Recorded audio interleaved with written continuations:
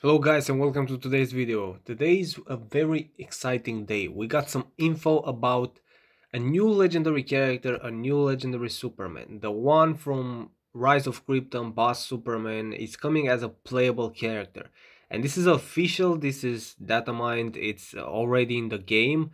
The codes for this character he's already done.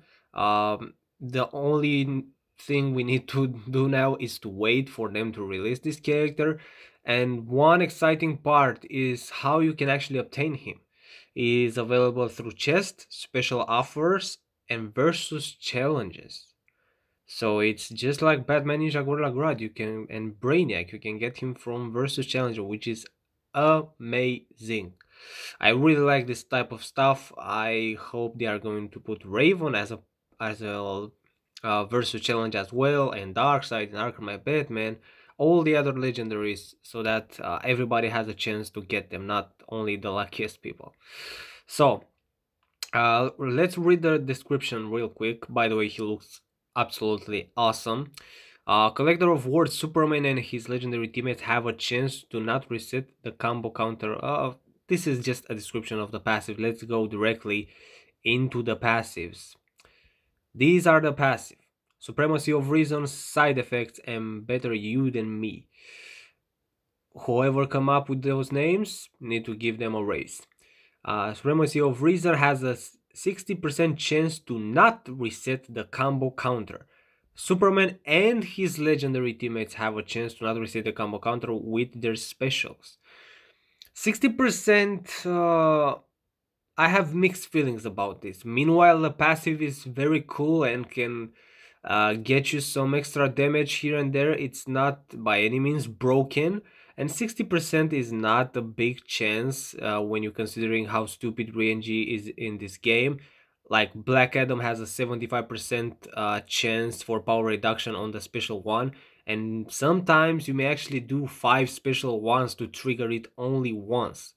So that's why I don't really like RNG in this game.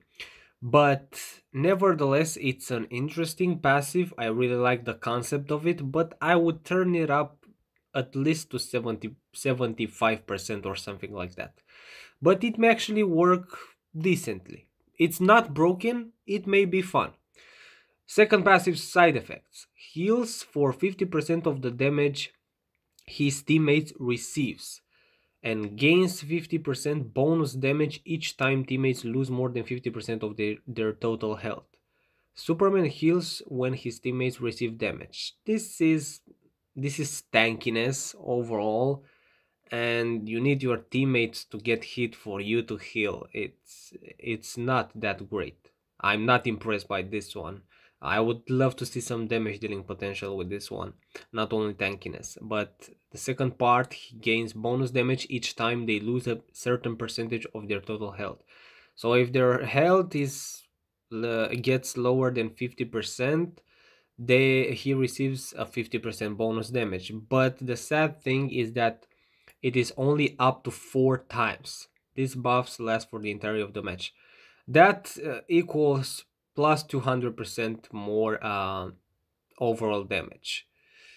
It's less than King of Atlantis Aquaman, so it's not a beast of a damage dealer, and it's clearly that he's weaker than even Raven that they added right now, which is a bummer, but it's decent. It may work decently. For Arena, it's very good, especially the healing combined with damage when you get lower from a percentage of health combined with the first passive.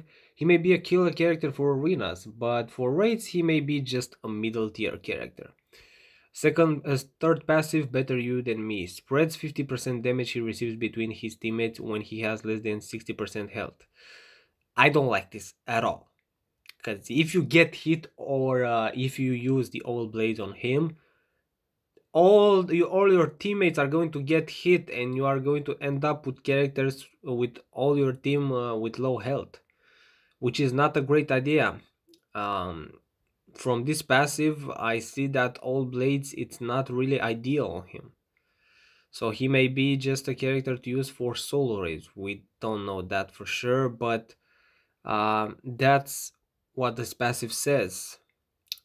it spreads the damage between all your characters. So it's not that great.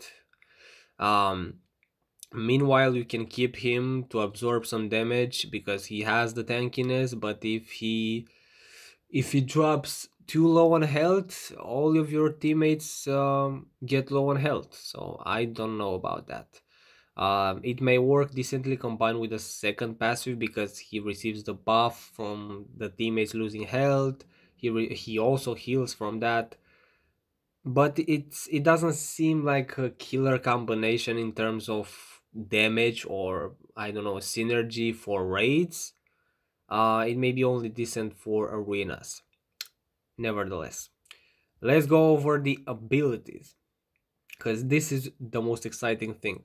The special one, it's a punch, but it has a 90% chance to steal 5 power bars and it only costs 3 power bars.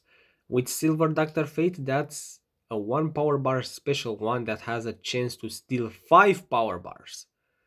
So you are extra on 4 power bars. This is just insane. I really like this special effect, but I would have loved to be on the special tree. Just imagine you are spamming special tree all day long and you're stealing power. Do the special tree, tag out, you already have the power combo, tag in right away. You don't even need a power reduction character anymore. That would have been so sick, man. But this makes him viable for phase 4. This makes him viable for bosses that have I don't know, KO on the super move. So this is amazing. The special one is killer. The special 2 is interesting. It's a shield, but it's a shield that makes a barrier around you for 9 seconds. It says 9 seconds of 120% something damage reflecting back to the opponent with the least amount of health. And if the opponent with the least amount of health has 1 HP, the damage will be reflected to the next weakest opponent.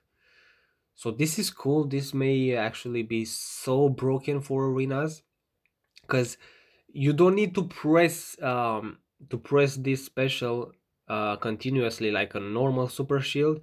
You just press it once, it activates a shield around you, and then you reflect more than 100% of the incoming damage. You reflect 120% the damage, and you reflect it to the weakest health opponent to be able to finish it way faster. This is very interesting of a concept for a special 2. But now we come with the special 3. The special 3, it's not that great. So it's just normal damage, which is a bummer. Superman combines speed, hit, and flight to knock down his opponent. Alright, if Force Shield is on, if the special 2 is on in that period of time of 9 seconds, he also forces his foe to use a random special with a doable cost. This is dumb. Whoever thought about this special 3 is dumb AF. Like, you do the special 3, normally you would want to continuously do a combo, an infinite, or tag out, tag in your combo builder or something. But no, if you have the shield on, this special 3 forces the opponent to use a random special with twice the cost, which is dumb. Alright, you force the opponent to use a special, but do you wanna get hit by that special? Really? Who thought about that? This is just time wasted. If you are in a raid and you are hitting a boss, you don't want the boss to do specials on you, because that is just wasting time. Time you could have used to do more damage. So you never wanna put on your force shield and then spam the special 3. But if you don't do that, the special 3 is just basic damage.